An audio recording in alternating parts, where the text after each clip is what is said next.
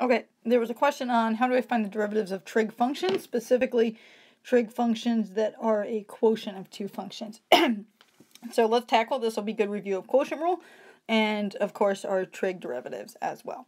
So I'm assuming that we know the derivative rule for quotient rule, so I'm going to say it, but I'm not going to write it out.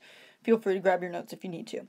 So derivative is denominator times derivative of the numerator, so I'm going to write it as 1 plus cotangent x times, before I take the derivative, I just like to note that I'm taking the derivative. So derivative of cotangent x. Then I can just make sure I get my rule correct. Minus numerator, which is cotangent x, times derivative of denominator, which is 1 plus cotangent x. All over the denominator squared, which is 1 plus cotangent x. Quantity squared. I'm going to encourage you to leave the denominator alone. Don't even worry about multiplying that out. It's going to turn into a mess. So just leave it. In fact, I'm just going to carry it down. It's a good idea to rewrite it, just so you don't forget it. So let's go ahead and this time I'm going to rewrite, and this time I'm going to actually do those derivatives. So 1 plus cotangent x, keeping that part the same. And now I'm going to take a look at what is my derivative of cotangent x. So hopefully remembering that is a negative, since it's a c, negative cosecant squared of x. Minus cotangent x, not changing that.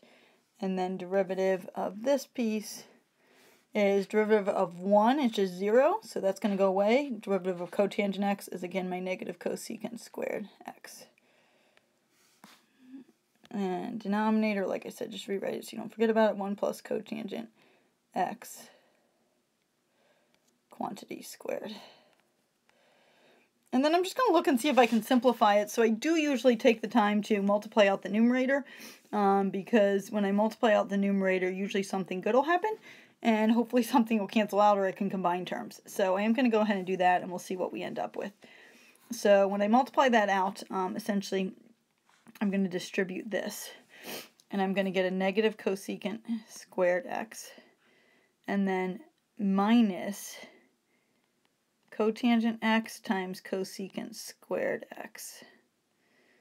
So those are being multiplied together, and essentially I had a binomial times a monomial, ended up with two terms there.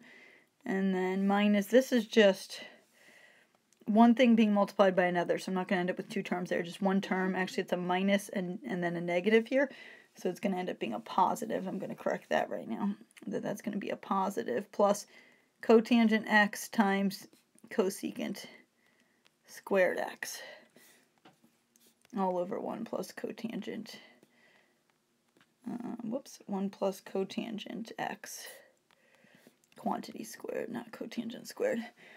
And then I'm going to take a look at it and see what I can simplify. So like I said, hopefully maybe something will simplify, and it looks like I have a cotangent cosecant squared and a cotangent cosecant squared, and that term is a positive, this one's a negative. So those are in fact going to cancel out.